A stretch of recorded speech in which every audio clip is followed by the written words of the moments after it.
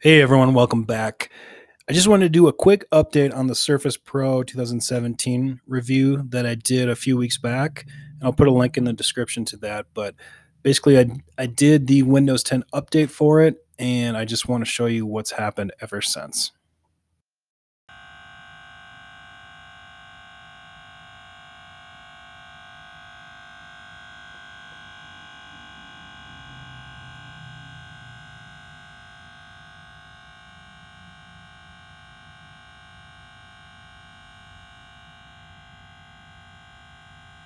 Yes, my friends, that is the blue screen of death. And this has happened multiple times. So what I did, like anyone would do with a brand new computer, I brought it back and I exchanged it for a new one, thinking it was just that computer. The exact same thing happened from that one. I still got the blue screen. And so I just returned that one to Best Buy, thinking that Best Buy might have just gotten a bad stock or inventory of them. And I actually purchased a different one from Microsoft, straight from their store. I got that one in the mail, turned it on, updated it, and the exact same thing happened again.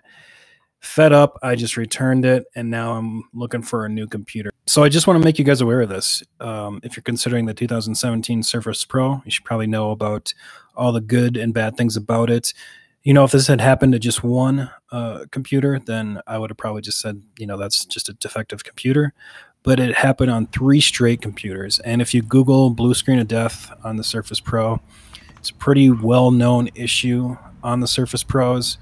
You can read about them on forums, and there are fixes to some of the error codes, but every one I'd fix, 10 minutes later, it would come back with a new error code. And then Microsoft told me that I need to re-image the computer. And honestly, I just didn't want to put up with it. So again, I just wanted to make you guys aware of it. So it's really too bad, in my opinion. I really like the Surface Pro design. I like the tablet 2-in-1 feature of it.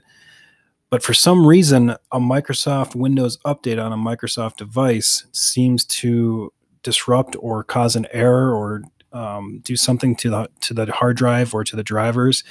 It's the weirdest thing, and I just no longer wanted to put up with it. So, I hope this video helps you guys. Thank you so much for watching. We'll catch you on the next one.